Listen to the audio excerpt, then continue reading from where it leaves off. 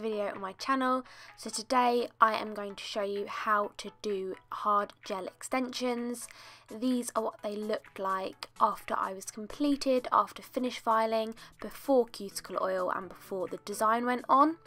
And then I also have a video showing you how to do this gorgeous foil nail art design to finish off your set of extensions. So I'll leave a link in the description box to that video below. So starting off with bare natural nails.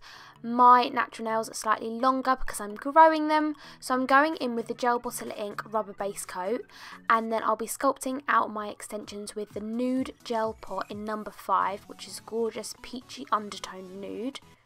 And I'll be using my Young Nails gel brush. I absolutely love this for applying gel, it's fabulous. So I'm just showing you my natural nail here. There are some still little bits of gel left on my natural nails, and I also have a habit of picking the skin around my nails, so excuse the dryness around there. But they are my natural nails ready to go. So these are the nail forms that I'll be using. These are actually only from Amazon. They're about £8 for a roll of 500 and they are amazing. I absolutely love these forms. They fit so snug under the free edge on most nail shapes. I absolutely love these. Highly recommend. I'll leave a link down below to where you can find them. So this is how I prep my form before I pop it underneath my nail. So again, if I was doing this on a client's nails, I probably wouldn't have that much of a free edge, but because I'm growing my natural nails, they're slightly longer. It doesn't matter, it doesn't make a difference, but obviously you can see that I have a longer free edge.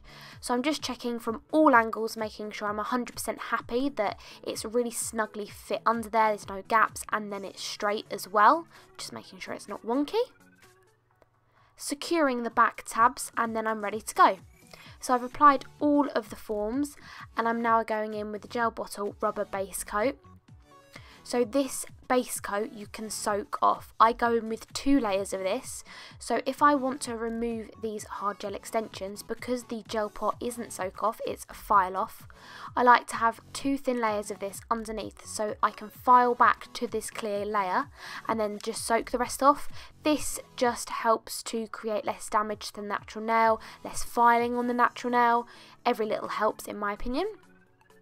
So taking a bead of that hard gel in number 5 from the Gel Bottle Ink, and I'm starting at the tip of the nail. So I'm placing that bead right where my free edge is, butting it up to both sides of the nail. They are your stress areas on the sides of the nail. You need to make sure you've got enough product there. If you don't, you'll have those breaks straight along that stress area. They are because you haven't built up enough strength in that area and your structure is off. So make sure you get product in those 2 corners. And then I'm pulling that, tickling it down the nail and bringing it to just under a size 4 of length. So I'm showing you again on this nail, just speeding it up a little bit, applying that bead on, pushing it up into those corners and then pulling that bead down, moving from side to side. So after that's done, that is going to go into the lamp. I cure, flash cure each nail in between for 30 seconds. If I was working on a client, I would do 2 nails, then flash cure for 30 seconds and then moving on to the next 2. So once they are all done, after finish curing them all for 60 seconds, I'm removing my forms and I just pinch underneath the form and pull down to release. This is the way you want to do it. This, make sure you don't get any breaks in your nail tips or anything like that. Pinch, pull down and then remove the tabs. So I'm now going in with my second layer of gel.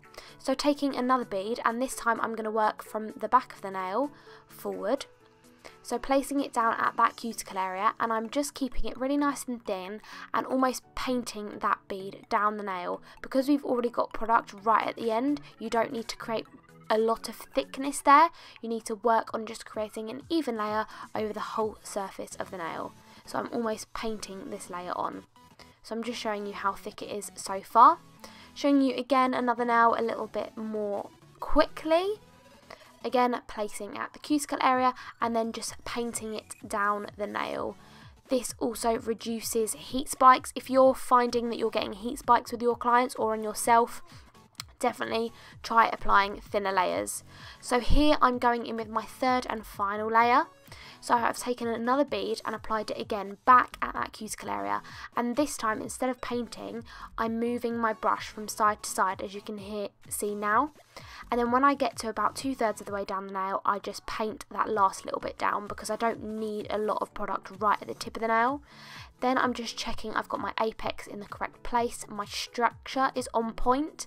Checking from all angles, I hold my nail upside down for about 5 seconds, which pulls that gel into a gorgeous apex and C-curve, and then I'm popping it in my lamp to flash cure for 30 seconds.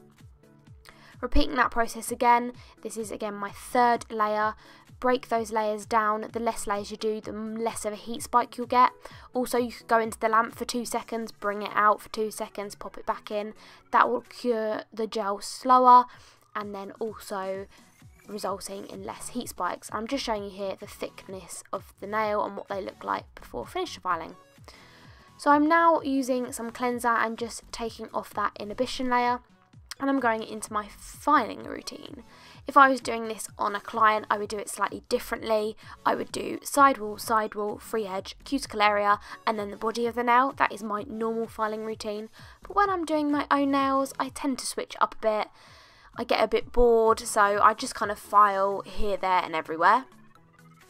But again, it's kind of the same thing. I make sure I've got my sidewalls exactly where I want them, my free edge, so I've got my nice shape, and then I go into my cuticle area, down the body of the nail, and then I do dust off and have a look at that nail, checking. I'm just looking here down the barrel of the nail, and I can see either side it's a little bit bulky than I would like it. So I'm just taking my file and filing both sides. You do the same on each side. What you do to one, you then go and do to the other. This keeps a symmetrical, well-structured nail. So finishing off filing this nail, I'm just again checking the barrel of the nail, make sure I'm completely happy with it. And once I feel like I've got to where I want it to be, I just check with my other hand, making sure they're both even. Once all my nails are filed into shape, I go over with a manicure brush and give them a good scrub, getting all that dust out of the cuticle areas and the sidewalls, and then go over with some cleanser. And there they are, all done. So I'm just applying some Gel Bottle Ink Extreme Shine top coat. This is a no wipe top coat, and I'm just applying a layer of this to all the nails so you can see how gorgeous the colour of this gel pot is. You could honestly just leave it like this. That's how beautiful this nude colour is. And I'm just going to give you a close-up of some of the shapes of the nails. So here's the thumb, excuse the dryness, I haven't applied cuticle oil yet, so you can see the structure and the shape of the nails there. I really hope you enjoyed this video and tutorial. Don't forget to check out my Instagram, IsabelMayNails. I will post loads of photos of these nails and other sets of nails that I do. Leave any questions and comments down below and I'll get back to them as soon as possible. Thanks for watching, and I'll see you in my next video. Bye!